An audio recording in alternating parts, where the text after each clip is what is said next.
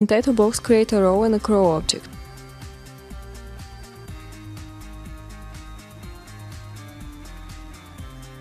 Play the row object.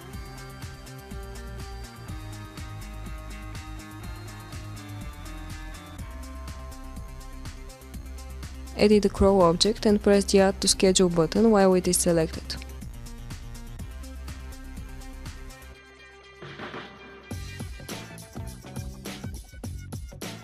In the Schedule dialog, place a check next to the crow item.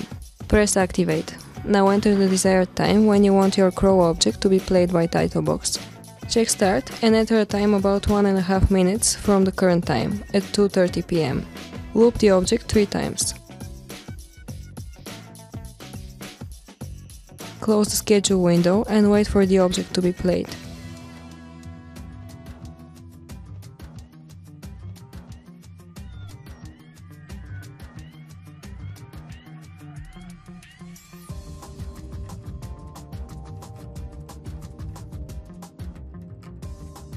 At exactly 2:30, the crow item is played. When it is looped 3 times, it disappears from the screen.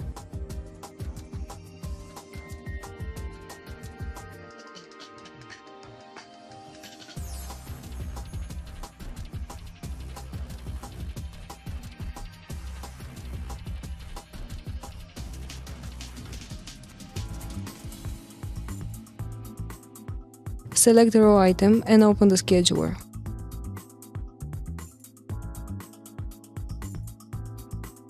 Take a look at the other options you have here. You can schedule an object to be played on a daily, weekly or a monthly basis.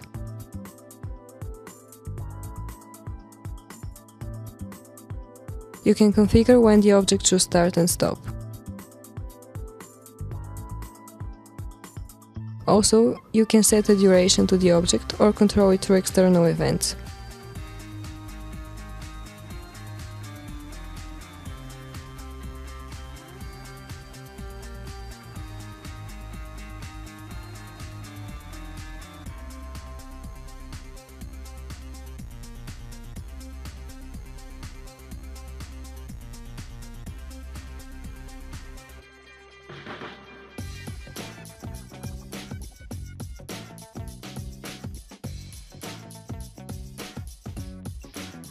If you select the advanced scheduling option, you can enter specific days and months when you want your object to be played.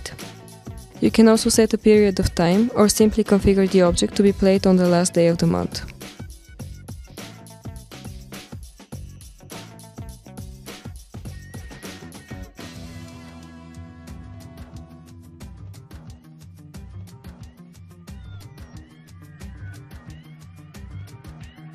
In the cycling field, set a time period at which you want the object playout to be repeated.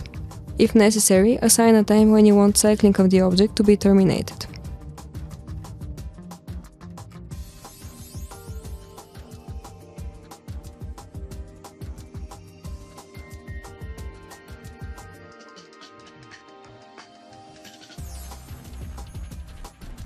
Add some notes to the scheduled item.